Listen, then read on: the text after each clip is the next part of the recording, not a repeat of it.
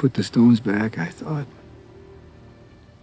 maybe I'll try some of that life Tony was telling me to get. If I had to name the film that my personal opinion about has gone through the most amount of drastic shifts and changes, it hands down would be Avengers Endgame. When I saw this movie in theaters for the first time and finally got to the ending credits, I was immediately like, okay, this is the best Avengers movie, this is the best MCU movie. But once I got home and actually began thinking about it, it started to quickly feel like that isn't exactly true. But then when I saw it a second time and once again got to the end, same thing, best comic book movie ever made. And the thing is, it really isn't. Don't get me wrong, Endgame is a great film with a lot to offer, especially if you're someone who's been following these characters for the decade they've been up on screen. But strictly as its own cinematic product, I wouldn't call it the strongest the MCU has to offer, or even the strongest the Avengers have to offer. See, Infinity War, for example, is a narrative and structural masterpiece with the most intense goal-heavy plot any movie can possibly have. It grabs you with the very first scene and never lets you go until we cut from Thanos to black. Whereas in Endgame, there's quite a long stretch of slow points where the story stands completely still and things don't really even get going until the 1 hour mark. It might not be that big of a deal to everyone, especially if you're a huge fan of these characters to the point where you'd happily watch them shop groceries for an hour. But regardless, the fact remains. And even more than that, at least for me, there's also a certain bigger problem in this film that harkens back to the earlier days of the MCU. A problem that connects Thanos and the now infamous Marvel rat. But that's a topic I want to cover as its own full thing next week. Today, what we're gonna focus on is the strange reality that despite all the negative stuff and flaws I just mentioned, when this movie ends, you very easily might still feel like it's the best movie in all of history. If you haven't yet figured out why, it's because Avengers Endgame has one of the strongest endings ever put on screen. And when I say ending, I actually mean the entire third act, from the initial snap to the battle to the aftermath. Once we get back to modern day, it's non-stop emotions and stakes and satisfying payoffs all the way to the credits. And so now, let's find out what exactly Endgame does to achieve that. Let's find out how to end your movie in such a way that makes the audience leave the theater thinking they just left the best movie they've ever seen.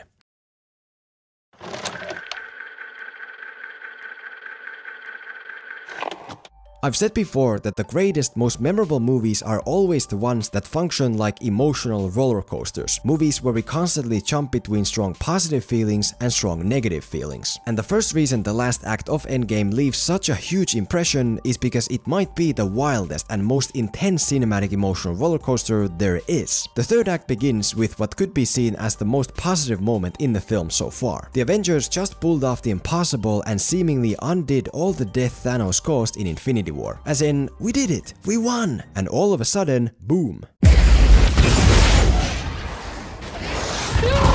God! No, God, please, no! No! Before we even have a chance to enjoy the victory, it all goes to hell when Thanos ambushes the Avengers building. AKA, in a blink, we go from highly positive to highly negative. And in a similar manner, the entire last act is built on smaller and bigger emotional shifts just like this. Yes, we found the stones. We still have the stones. Oh crap, they're coming for the stones. Phew, it's okay. We're okay. Oh shit, they got the stones. Yes. No. Yes. No. Obviously, this is nothing new. I've talked about emotional reversals like this before in other movies too. But the reason Endgame stands out is because thanks to the decade of build-up it has on its side, it manages to raise these positive and negative moments to such extreme levels of intensity that at least I've never seen done before. For example, look at the moment where Stark and Cap and Thor are taking Thanos head on. The whole movie has been about getting a second chance at this moment, to join together to beat Thanos. And now that we have that chance, turns out it's still too much. Turns out that even when our strongest Avengers are together and giving everything they have, they simply cannot defeat Thanos. They're just not strong enough. Until...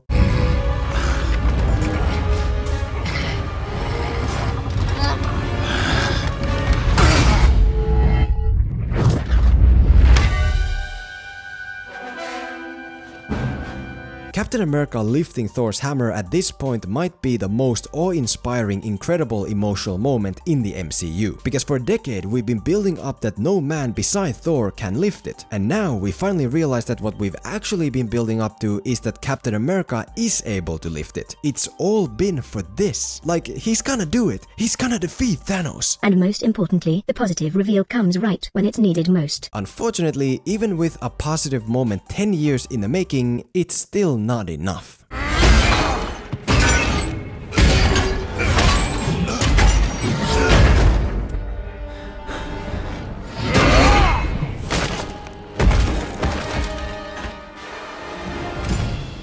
Just like that, we go from the new highest of high to the new lowest of low. We have the incredible, inspiring image of Cap wielding Thor's hammer, and it's suddenly replaced with a bleak, defeated image of Cap's shield being destroyed, which also in 10 years has never happened before. And if that wasn't enough, then we also realize that Thanos still has his whole army left. Honestly, at this point we sink down to the most discouraged, hopeless, negative moment these Marvel movies have ever featured. Like, I genuinely thought this is it for Cap. This is where he's gonna go. And if that were the case, this would already be up there as one of the most intense emotional reversals I've ever felt. But of course, you already know what happens next.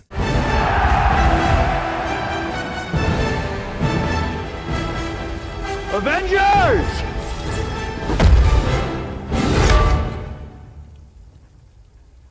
Assemble. When Cap is joined by all the other Avengers in existence, this is a point where even the toughest of men begin to crack and cry. It's a powerful moment in of itself, but what really creates the impact that it has is how we get here. Infinity War has the exact same moment when Thor arrives in Wakanda to save everyone, but there things only go from bad to good. Here we go from total defeated despair to full-on inspired ecstasy. In a matter of seconds, we go from the Avengers being the weakest and most defeated they've ever been to the Avengers being the strongest and most united they ever will be. In a matter of seconds, we go from the darkest of night to the brightest of day. And that is where real emotions are born.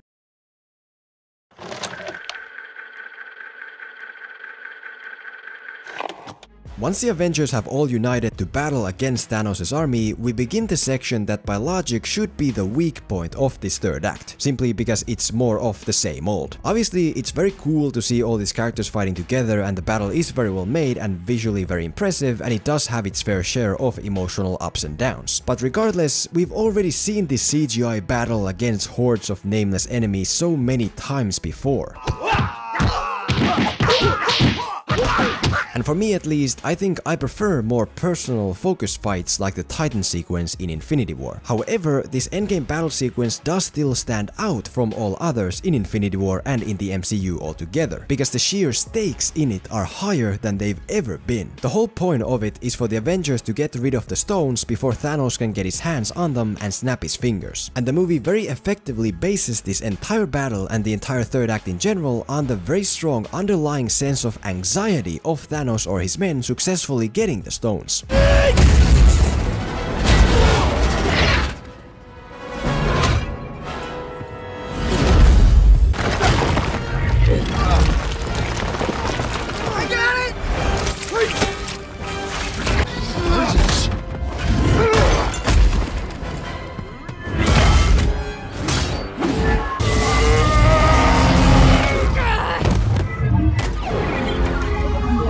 But hold on, that doesn't really make sense. The stakes are the exact same in Infinity War, so then why would they be stronger here? The thing is, I've always felt that films about time travel have the highest, most powerful stakes there can be, and I've always wondered why. But having seen Endgame, I finally started to understand the answer. It's because we know for sure what happens if we fail. To try to explain this better, look at Infinity War. It establishes the stakes very well. If Thanos snaps his fingers, half of life vanishes. Very clear, very simple, very effective. But even though the stakes are high, they're still limited by the fact that they're only hypothetical, meaning it's impossible for the audience to feel the true dreadful impact of the stakes and the possibility of defeat, since defeat hasn't yet happened. If I'm still not making sense, compare this to Endgame. The beauty here is that we start off from defeat. We've already seen our favorite characters not feel so good and turn to dust. We've already felt the horrible consequences that follow. I mean, the reason the first hour of Endgame is so slow is because everyone is so goddamn miserable. And this whole movie is about getting that one last chance to undo the terror we had to go through in the last movie, just like Thanos at the end mentions. I will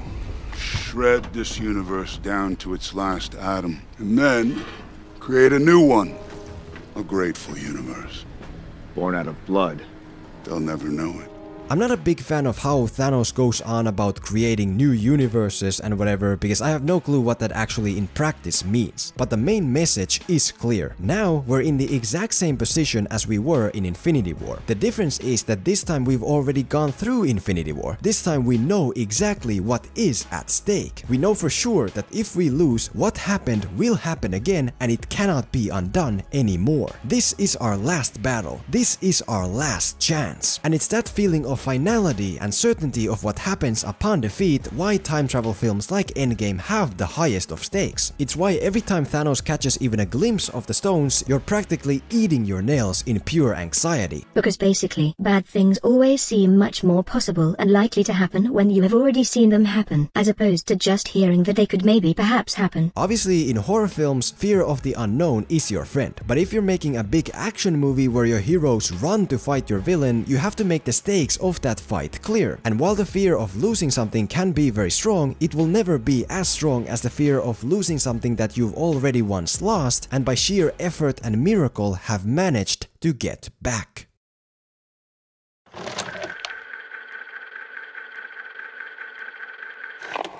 After the battle section is done, we then move to the actual ending conclusions of the film, which might be the biggest factor in why you leave the theater thinking you just saw the greatest film ever. And the reason I say that is because with pretty much every character conclusion that this movie gives you, it's like you get to finally finish a puzzle you've spent years or sometimes even a decade building. For example, take the way Thanos is ultimately defeated. We have this intergalactic tyrant who all these years has wanted nothing but to snap half of life into dust. And how does the movie kill him off? By snapping him into dust. You might say that's obvious, but just last week we talked about a movie that killed off a water-themed ghost by just arbitrarily stabbing it with a cross. In reality, the reason Thanos' conclusion might feel obvious is because when we see it, we realize that it's the only right way he could ever be concluded. It's poetic justice basically, and it's very satisfying, easily up there with other masterful villain endings like Jafar in Aladdin. In the same way, we have multiple different bigger and smaller conclusions where characters end up exactly where they've been destined to end up from the start. Thor finally understanding that maybe the reason he's never felt like the right leader of Asgard is because he was never meant to be the leader of Asgard, and so on. But the conclusions where Endgame really makes its mark is the way it handles its two biggest stars, Tony Stark and Steve Rogers. If you look at Stark in this movie, you can quickly see that he was always meant to die. We begin with him accepting death and wishing for one last chance to make things right before he goes. And Pep, I know I said no more surprises, but I gotta say I was really hoping to pull off one last one. And when he does get that chance, the whole story becomes about him using it. I mean, listen to the music and you'll notice that this movie even starts with the musical theme of Tony's death.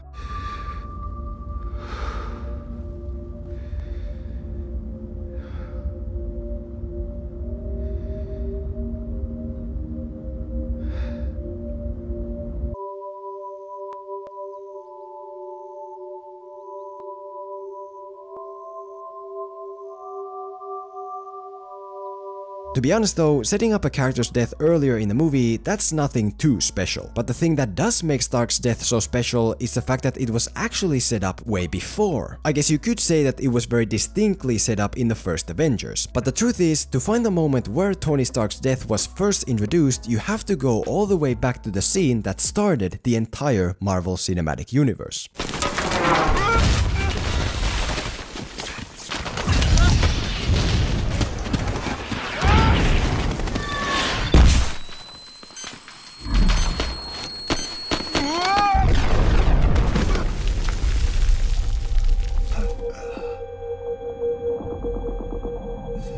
Tony Stark was supposed to die to his own weapons in the opening of the first Iron Man, but for some reason was allowed to keep his life. And now that we watch him snap his fingers in Endgame a decade later, we finally realize that the reason he did keep his life was so that he can give it away here to save everyone else. That is the definition of a satisfying conclusion. That is destiny fulfilled. And now that I'm trying to protect the people that I put in harm's way, you're gonna walk out? You're gonna kill yourself, Tony. I'm not gonna be a part of it. I shouldn't be alive. Unless it was for a reason. I just finally know what I have to do. And I am Iron Man.